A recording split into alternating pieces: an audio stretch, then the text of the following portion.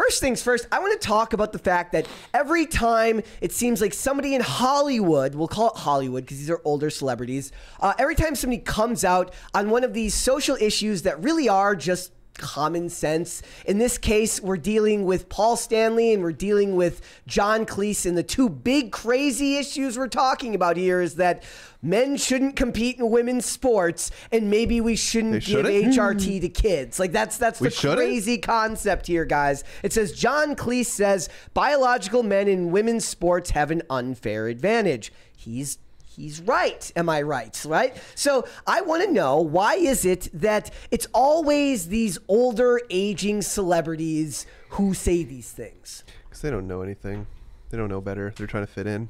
That's what I No, assume. he's saying that makes no sense. He's going against what everyone's saying. He's actually trying not to fit in right now. What is it? He said that there should not be. Yeah, he says biological men in women's sports have an unfair advantage. He's going against the Hollywood narrative. Is he saying that like general? I thought he was talking about just one specific thing. I mean, it doesn't matter. The idea here is we're talking about is the overarching concept that the only people that ever seem to be able to speak out against this stuff, against common sense or towards common sense, seem to be old. Well, yeah, because there is a certain amount of like, I don't care when you get older. Because you've made your money, you're just older. It's older because, I mean, look, I'm not a spring chicken, you know, and it's like when I was 21, things that do not seem important to me now seemed vital when I was 21. Can you give me an example?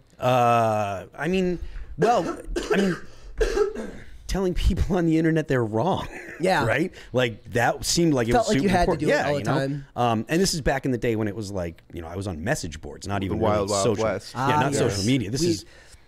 For us in skating, it was Skeptic Industries in Minnesota, and then we had what was called Roller News, where if you wanted to lower your self-esteem, your skating edits went on Roller News, and then you read all of the comments from people without names that were all about you suck, maybe you should go unalive yourself, you're awful. That was the majority of what it was. So we were raised at a time where that was the norm. Yeah, I mean, yes, that kind of thing, you know, was real.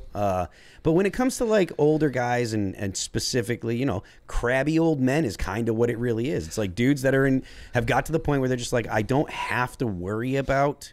Like John Cleese doesn't care if he gets canceled because he's not on Twitter all the time. He's not on his phone all the time. And I tell you what, when you say something that upsets people and you just mute whatever it is, your life goes on and you don't even know.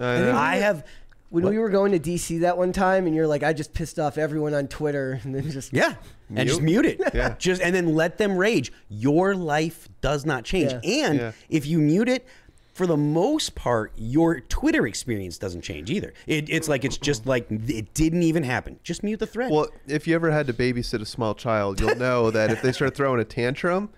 You let them scream and cry, and they tire themselves out. Yeah. And it's the same thing for Twitter. But I got to push back, Brett. The reason that this is news is proof that this doesn't happen enough, right? I don't think there are a ton of old men that don't care anymore. Like, this is news because he's one of the only people speaking up. When it does happen, it's old people.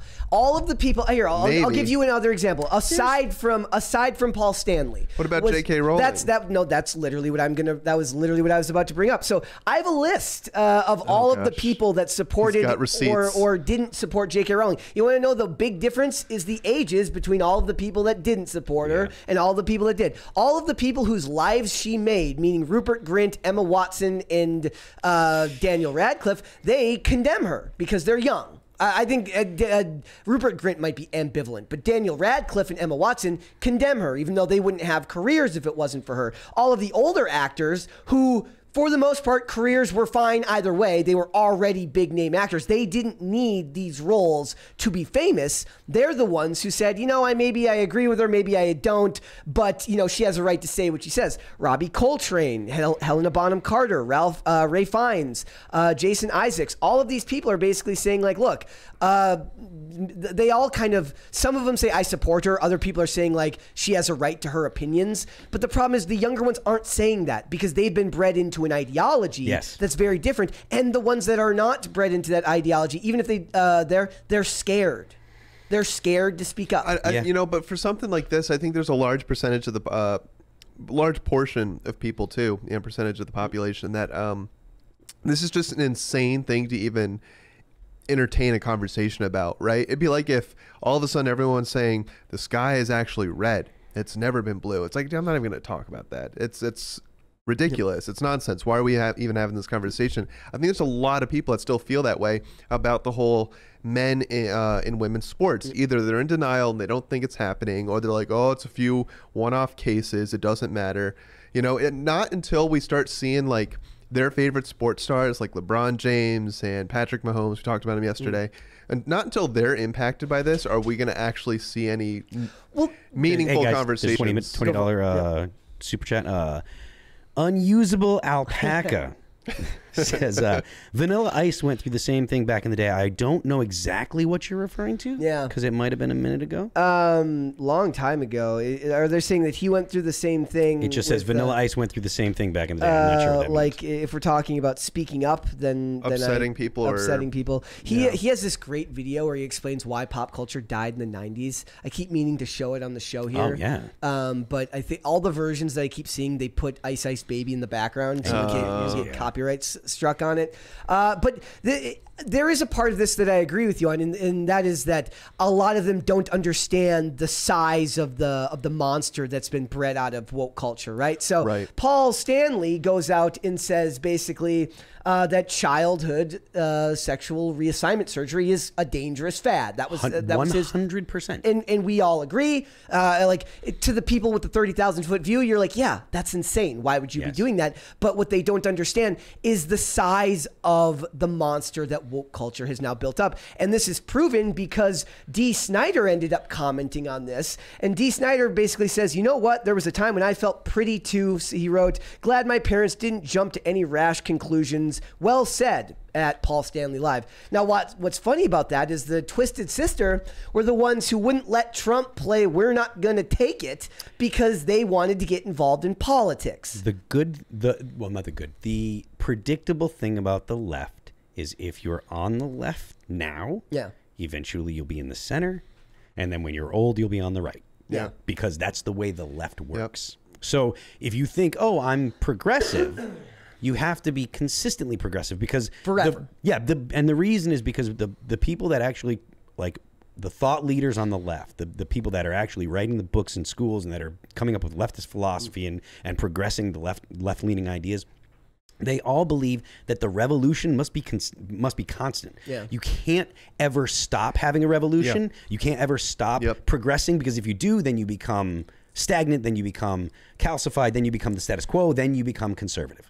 And that's what's happening to the quote-unquote TERFs right now. Right. They used to be progressive feminists, but because the LGBTQ IA plus group has basically usurped the intersectional feminist position, now trans women are the group that are on the cutting edge of the sociology departments, and trans women are saying, hey, we're women, and feminists who spent all this time saying, hey, we're women and we're blah, blah, blah, and all this stuff, now they want to have female-only space, or not now, they want to retain their female-only spaces, and the trans people are like, well, trans women are like, well, I'm a woman. Right. And the TERFs are like, no, the F you're not. We've been fighting to keep men, which is what TERFs consider trans women, keep men out of our spaces for so long.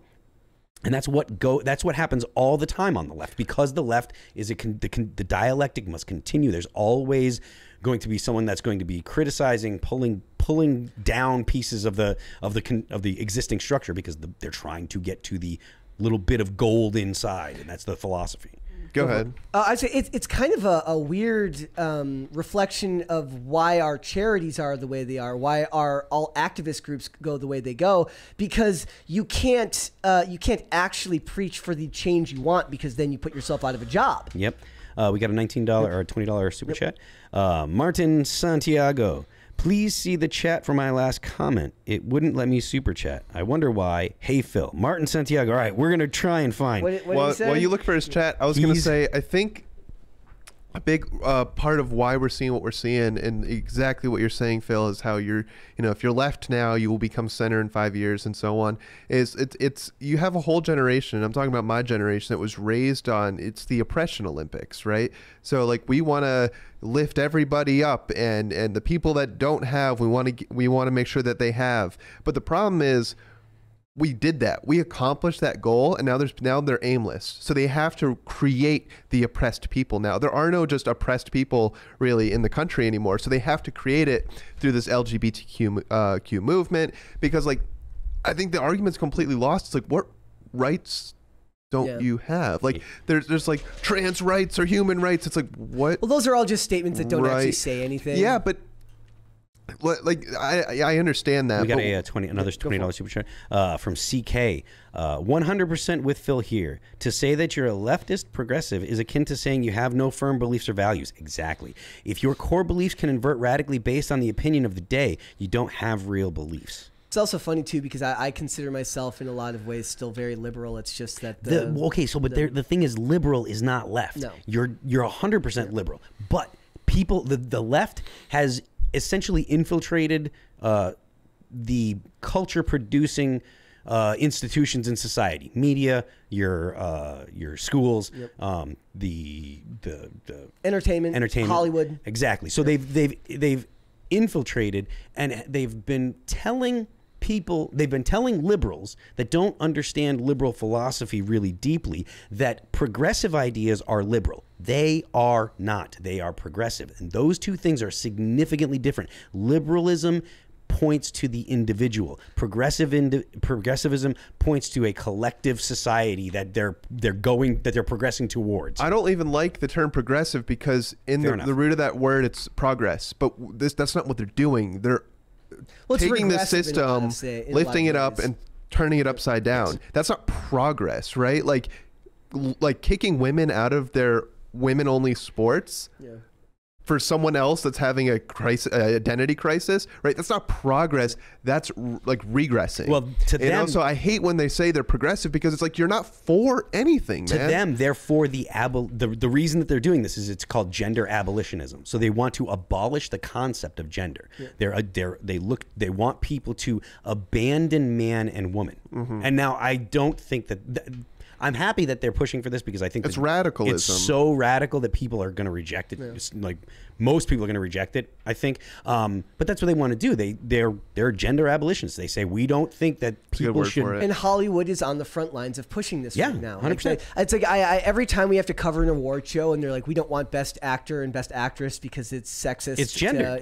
Because it's gendered, right? I do want to point out that there was a tweet here when I wanted to talk about whether these people actually believe the things that they're pushing, or whether they're just doing it to go along, to get along, because that's how they're going to make their money. That's how they're going to stay in the favor of the industry right now. Xavier DeRusso on Twitter, he was on IRL the other last week. He's a good dude. Says 75% of influencers, actors, and actresses I've met in Hollywood do not support the woke propaganda going on. At some point, they'll finally speak out, but for now, we are going to continue to being bold and unnormalize canceling anyone who knows that there are only two genders. That's been my experience as well. We just got a $50 oh wow from Perturbed Alpaca. Go for it. Just eloped with the love of my life a couple hours ago. Wow. If Phil could scream congratulations, Bobby and Ashley, that'd be awesome. Things only tend left when you allow leftists to run the education system or the military. Perturbed Alpaca, you're on to something. Did you see the Navy influencer? Yes, I did. Let me do this. Hold on. You might want to. I got it. Yeah. Congratulations, Bobby and Ashley! Oh my God. Cheers. Awesome. Luckily, I only have one ear I have to cover because I can't hear in the other. So yes, congratulations, Bobby and Ashley. That's huge. That's amazing. Cheers, congratulations. Did you see the Navy influencer? I did. It's did you also see that the guy that was on the Bin Laden raid was like, "This is what I fought for. What the hell?" The dude that shot Bin Laden's like, "Man, this is bullshit." It's the world we live in now. Right? It's like, thanks. And you know what? That was less than 10 years ago. Thanks, Obama. Yeah. Like, or no, just over 10 years ago, because it was, I think it's 12. It was 2011. By the way, yesterday, I don't think anyone got your reference when you said, ladies and gentlemen, They got him. Really? That was Saddam Hussein. Yeah, but we got that one. Okay. Yeah. I appreciate it. Yeah. I was going to say it. Yep. That's a good one. Ladies and gentlemen, we got him. Thanks for watching. Listen to full episodes of Pop Culture Crisis on Spotify. Keep up with us on social media and make sure you subscribe and ring that bell so you never miss the show. Bye, guys.